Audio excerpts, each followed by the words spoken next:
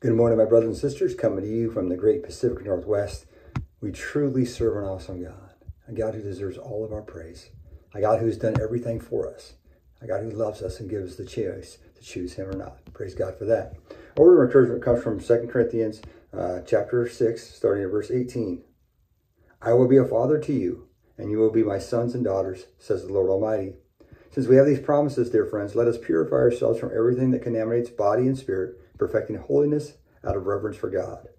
As I think about these words, I'm reminded of the fact that God calls us to holiness. He says, in fact, in other places, be holy because I am holy. It's this idea that we can do this, that we can be perfected. We can be perfected in God. Now, to be perfect means to be used as we were created, as God desired for us. That means to be perfect. It doesn't mean that we're without sin. But this idea here is the idea that we can live without sin. We don't have to sin. Sin becomes a choice for those who belong to Christ because Christ has set us free. His death on the cross, his resurrection, that set us free from the slavery to sin. Once we receive that, we no longer have to sin. Now, that doesn't mean we don't have temptations or urges or those things that come in our life. They're certainly going to be there. The difference is we get to choose. Do we want to continue to do this? And because God loves us, because God has done so much for us, our desire should be to be more like him, to be more holy, to be reverent. And it says here, perfecting holiness out of reverence for God. And so as we revere God, as we respect God, as we love God, then we want to have our life perfected in holiness. Now, we can't do this on our own. This is something that comes from seeking God's help and the help of the Holy Spirit in our life and having it lead us. And it means walking away from sin, getting as far away from sin as we can, and seeking towards the things of God. And we can do that by simple things that come to mind, as being in the Word, reading the Scripture often, by praying often, by calling out the name of Jesus as needed. All these things may seem trivial at times, but they help us as we walk toward Christ. The other things we can do is, not that we have to do it 100% of the time, but we can focus on godly things like on the radio, Christian music, and when we're watching TV, Christian programming or programming that supports our Christian ideas. We can listen to Christian podcasts or speakers, all those things to fill ourselves with the heart and mind of God rather than the world.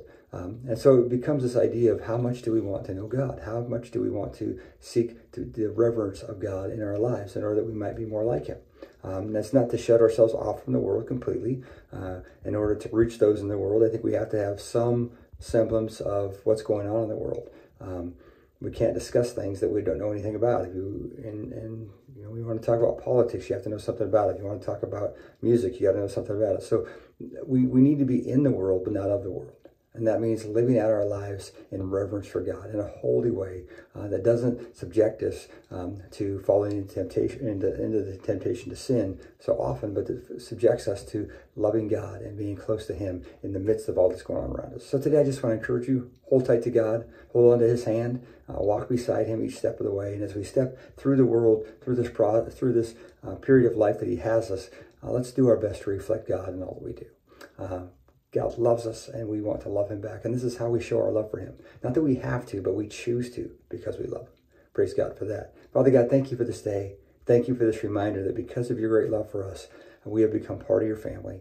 And because we've become part of your family, we, Lord, are in awe of you, in awe of a holy God who would give us this chance, who would send us atonement through Jesus Christ that we might have eternal life. It would have been easy for you to discard us except for the fact that you love us. And so, Lord, you never discard us. In fact, we believe that